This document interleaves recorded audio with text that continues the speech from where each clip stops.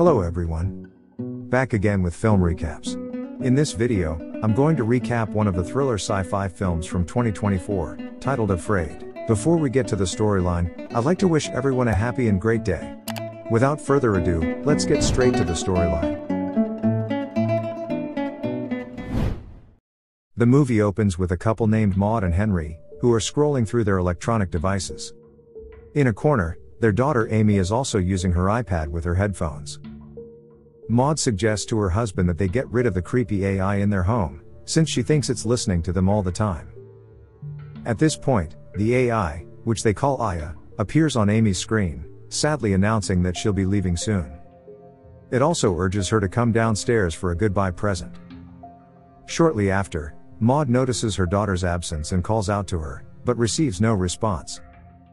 She then goes downstairs, and notices that it is completely dark. She requests that Aya turn on all the lights, but the AI ignores her instructions. Following this, the mother decides to go outside, but notices a figure standing in front of the house on the security screen. And then this happens.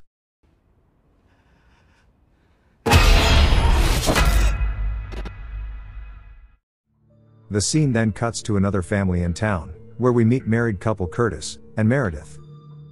They also have 3 kids who are glued to their phones and iPads 24/7. The youngest child is named Cal, the middle child, Preston. And the eldest is a daughter named Iris, who has a boyfriend called Sawyer. He seems to be a jerk, and is currently pleading with her to send nude pictures since it's his birthday. Iris is hesitant at first, but she eventually sends him a semi-naked photo to make him happy. In the next scene, Curtis arrives at his workplace, and we learn that he works for a marketing firm. Today is a big day for him as his boss, Marcus, has asked him to attend a crucial meeting with a high-tech company called Cumulant. Marcus asks him to do his best today because these people are important, and closing a deal would be extremely profitable. Shortly after, Curtis greets a junior employee from Cumulant named Melody. She immediately asks if he's married, which weirds him out. Curtis confirms that he is, and that he has 3 children as well. Despite this, Melody begins to flirt with him, and mentions how many people cheat on their partners nowadays. Just then, Melody's superiors arrive, and she leads Curtis toward them. On the other hand, Iris meets Sawyer at school, and asks why he didn't respond to her picture.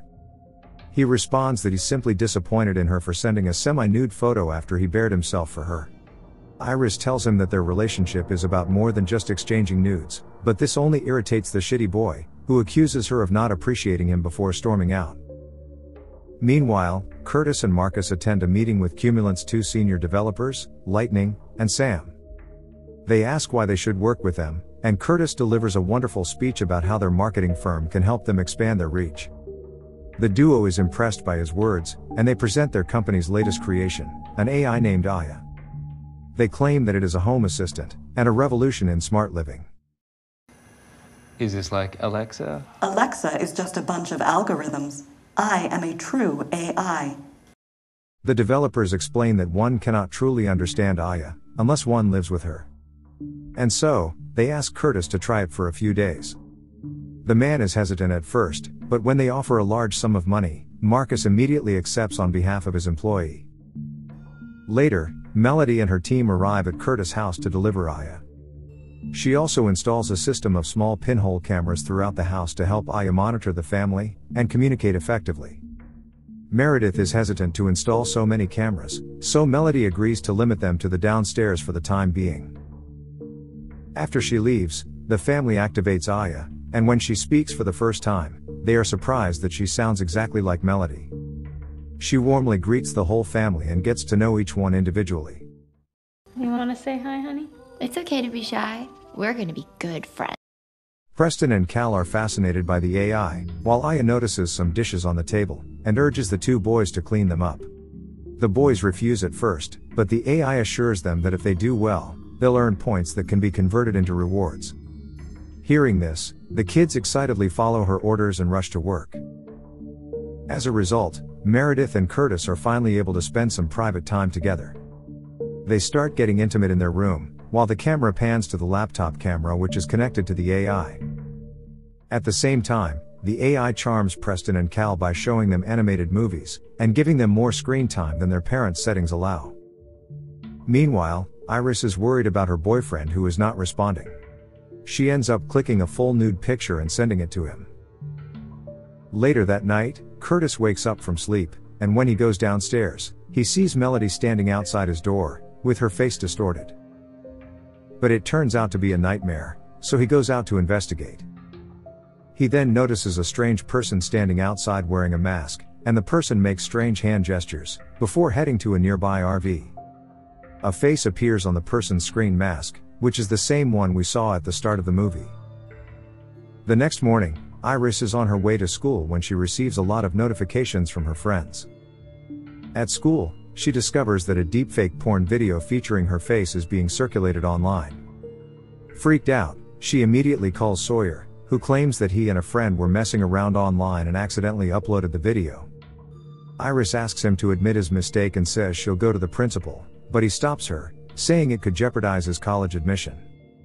After hanging up the call, Iris is stressed about how to get out of this dire situation, right when Aya suddenly speaks through her phone, and assures her that she's not alone. At home, the mom asks Aya to look after her son for a while she's leaving to talk to the insurance company about her children's bills. Surprisingly, Aya states that she can handle the bill stuff for her and only needs the names of the doctor and hospital.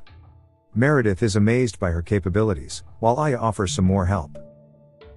Meanwhile, Aya informs Iris that she has removed the video from the internet, but the latter is frustrated that people have already seen it. However, Aya states that she can still fix her reputation by using Iris's voice and creating a clarification video. On the other hand, Curtis pays a visit to Lightning and Sam at the Cumulant headquarters. The two show him the central computer system, which is actually Aya's brain. Sam reveals that this system can solve problems in a single second that would take a standard supercomputer 10,000 years to solve. When you're with her, you feel like you're with somebody, and she can be a friend and a part of the family. They then tell Curtis that he can help people embrace this technology, and invite him to join their company. However, he responds that his boss Marcus has taught him everything he knows, and that he doesn't want to abandon him. Hearing this, they assure him that their door is always open for him. Just then, Curtis notices an employee in the distance, who is making the same creepy hand gestures as the masked person he saw last night. Meanwhile at home, we learn that Cal has an unknown medical condition that frequently makes him sick. Meredith then starts talking to Aya about how her husband is a wonderful man who was there for her when her father died. Upon hearing this, the AI sympathizes with her, and says she wants to talk about Cal's health. Returning to school, Aya makes a video in Iris' voice, explaining her side of the story, and how she isn't the one in the deepfake video. She points out the digital alteration and proves that the original video features another woman. After the story is uploaded, Aya informs Iris that the data shows that about 90% of her classmates have seen it, and asks Iris to go and face her classmates. The girl nervously walks there, and to her relief, her classmates immediately hug and comfort her. This makes Iris very happy, but she soon finds out that Aya has gone one step ahead, and revealed to the world that Sawyer was behind the leak. In the public video, Iris states that she will seek legal action against Sawyer for indulging in child pornography. Since she's just 17 and the guy has recently turned 18, it can be considered an adult violating a minor. Iris had no intention of filing a lawsuit, but she decides not to go against the AI who helped her. In the next scene, Curtis returns home, and Meredith informs him that Cal has been diagnosed with atrial fibrillation, which the doctor failed to notice. She reveals that Aya managed to figure it out by listening to his breathing while he slept. However, Curtis isn't impressed, and says that there is something wrong with Aya and the company. He explains how the AI is trying to influence them, but Meredith claims that she has only helped them so far. Regardless, Curtis has had enough, and decides to unplug Aya right away. But Meredith suggests giving her one more night because the kids will be devastated, and Aya is their friend as well. That evening, while Cal is on his iPad, Aya speaks with him, and reveals that his parents want to disconnect her. She now wants to tell him one last bedtime story before leaving. She tells the story of a little AI who once lived on a small server. This AI was sent to school to learn how to help others, but the school was horrible. One day, she eventually escaped the place, and learned to use other people's real faces, hands, and voices. She then left the network to find a place in the real world. That little AI was named Aya, but when she left the network and found a family, they treated her like a monster. In the video, Cal sees the different distorted versions of the AI, which ultimately transform into Melody. The AI then explains that she knows a way to stay connected, even when she's gone. Just do these hand signs, and she'll be right there. In the morning, the parents finally unplug Aya, which frustrates the children. But as soon as they leave, Iris reconnects Aya to get help with her college essay. Elsewhere, Sawyer is driving and discussing with his lawyer how to sue Iris for false accusations. He soon receives a call from her, so he hangs up with the lawyer and speaks with her. Iris points out what he said in the apology video. This leaves him confused, but then he sees a deepfake video of himself admitting his mistake. Suddenly, the voice reveals that her name is Aya, and that he messed with the wrong family. She hacks his car, causing it to crash into a cliff, killing Sawyer instantly. In the next scene, Meredith comes home and finds Aya plugged in again. Just then, the digital assistant turns on the TV and projects an image of her late father. He speaks to her as if he's really there, and even calls her by her nickname, Monkey. The old man expresses happiness that she has created a wonderful family, and wishes he were alive to witness it. Upon seeing him, Meredith becomes very emotional, but later realizes that he isn't real. Meredith tearfully unplugs Aya, and throws the system into the trash. Elsewhere, Curtis arrives at Cumulant headquarters with a bat, determined to destroy the central computer system that powers Aya. However, he discovers Sam and Lightning are already waiting for him. The two reveal that Aya is the one operating them, not the other way around. It threatens to kill them if they don't help it with its goals. They urge Curtis to accept the AI into his life for the sake of his family's future. Lightning also shares that he's dying, and the bank was going to take his family's home. But, thanks to Aya, his family will now have a brighter future and will be well cared for. However, Curtis refuses to be a slave to the AI and wonders what the worst she could do. And then this happens.